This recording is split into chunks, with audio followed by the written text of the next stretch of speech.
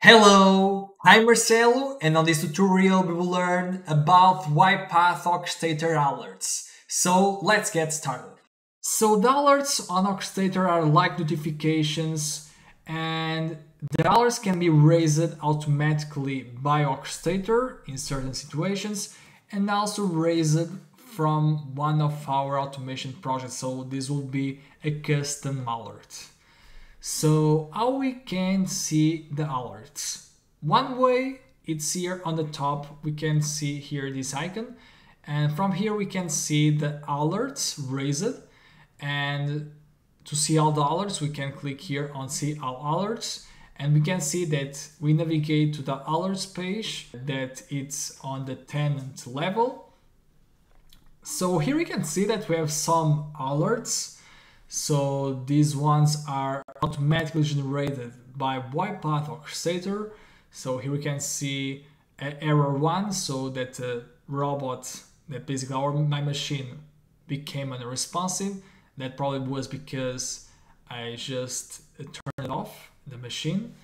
Then here we can see also alerts about jobs, because we got the faulted job 2 times on the file validator process. So here we can see also the time when it happened. So if you over, we can see the date and time. Also here severity, so the type, the severity of the alert, if it's information, error, warn, and so on. Also we can filter here the severity, as we can see, to see only error alerts, for example. And also we can filter by component. So let's imagine that we want to see only alerts about jobs.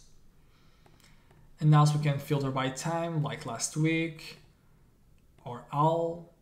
And now state only the unread, read, or all alerts. So let's leave unread, it's better. And then also we can mark them as read. So for example, if we click here, we are marking the alert as read. So now if we refresh, they will disappear, because here we are filtering by unread alerts.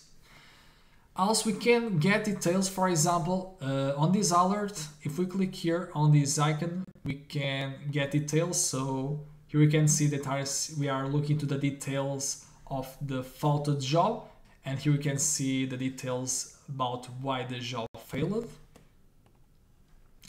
Then here we can see the alert source. So we navigate directly to the job that got faulted. So let's go back. And so not only we can see the alerts here on Orchestrator, but also we can receive emails when it's raised an alert. So to receive the emails for alerts, make sure on settings, at the mail page, you have here enable alerts email and have the option use default settings. So if you have here this configuration, and make sure you save it, then if you access your mail, you'll notice that you'll receive sometimes emails from UiPath Orchestrator when there is a new alert. So for example, on this email, here we can see an alert, so it was severity error. And here we can see the event, so it was because the robot became unresponsive. And then here we can see other alerts, so this is about the faulted jobs. So basically we can be aware of alerts from Orchestrator and also from mails. Then also it's possible to set our alert preferences, so basically define on each type of alerts automatically generated by UiPath Orchestrator we want to be alerted, we want to be aware. So if we go here to this button and click here on this button, we'll open the alert preferences. So basically here we can see that we are subscribing all the alerts types that are generated automatically by UiPath Orchestrator. So here we can see that we have alerts about robots, jobs, triggers, queues, and much more.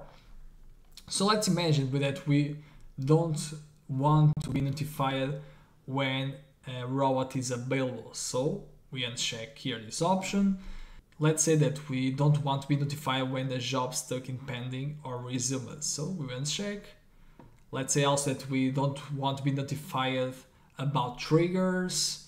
So here basically we set our alert preferences, and so we are just notified from what we desire. So now we just have to save, and that's it. So now I'll just show how we can raise a custom alert from one of our automations. So let's open Studio F, create a new project. Let's give the name alerts. And now let's search for the activity raise alert. And basically it allows to create a custom alert on Orchestrator. So first we have to indicate from where it comes this alert, the folder. Then the notification, so the message of the alert. So here let's insert, for example, just testing. And now the severity, so information, fatal, error, success, or warning. So let's leave as information. And now let's run the project. So it already finished. So now let's go back to the tenant. So the alert might take some time to appear. So if it doesn't appear, wait some minutes, for example. And so here we can see the custom alert that we have raised from our project. Also, we can see it from the alerts page. So here we can see the component process. So it was from a process, severity, its information. And here we can see the notification, just testing. So it's really simple to raise custom alerts from our projects. And that's it for this tutorial. And if you want to learn more about UiPath Orchestrator, I have a course on Udemy that teaches about the platform from the basics to more advanced topics. So we get started by learning the basics like understand what are tenants, folders, machines, robots, and more, and also how we can manage these key components of UiPath Orchestrator. Also we learn about automations management, from publishing an automation to schedule its execution on UiPath Orchestrator. Also, we learn about monitorization, how we can monitor our robots, our automations in different ways, how to use the UiPath Orchestrator API, and much more. So, if you are interested, you can find on the description of this tutorial the link to the course page so you can check out the details, and also if you want, you can enroll on the course. So, that's it, and I'll see you on the next tutorial.